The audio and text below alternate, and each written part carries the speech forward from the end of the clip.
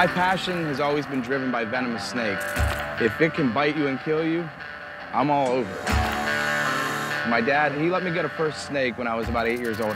That was my best friend. I mean, I carried it around with me everywhere I went. You know, I brought it to school with me. I wasn't supposed to. I started volunteering at a place called Native Village. It's on the Seminole Reservation in Hollywood, Florida. It's a place that I'm actually running now. I'm living a dream. I'm surrounded by animals and good people, and I can't ask for any more. I've lost count of how many times that I was knocking on death's door. I went into kidney failure, I got paralyzed from the waist down, and some of the most immense pain that I've ever been through in my life. The slightest mistake, you could lose your life. The snake that I'm performing with tonight is so dangerous that it's never been allowed in New York City before. It's capable of killing a full-grown elephant with one bite. In my audition, I had everybody on the edge of their seats. Tonight, I'm gonna make them fall off their seats. Just wait and see.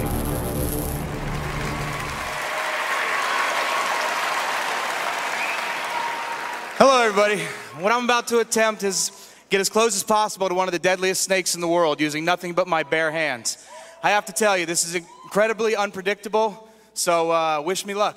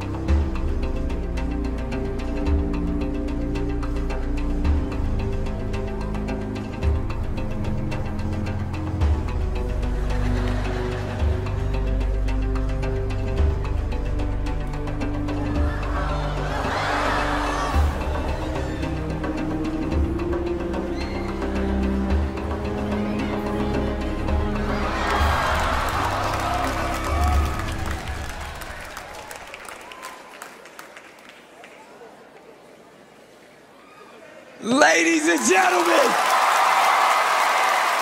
the Cobra Kid.